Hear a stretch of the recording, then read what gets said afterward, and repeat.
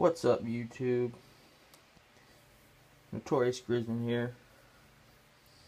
So I've got my AR-15 build going, and this is actually my first build that I've got. And I've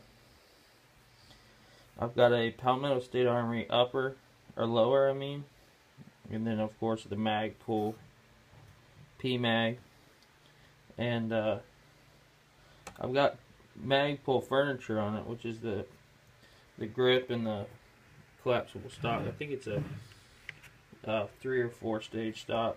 I mean latch. Overall, I really like it. I bought this as a kit from the online, and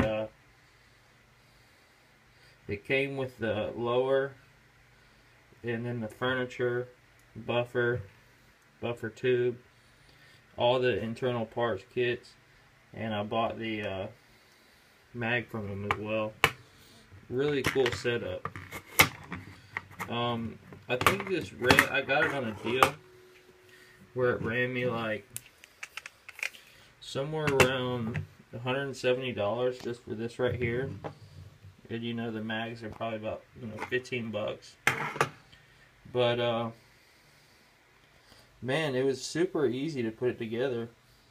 I thought that it'd be a little bit more difficult, but man, it's just, other than doing a couple things like punching the holes and whatnot, I mean, you can pretty much do it with basic parts and tools that you have.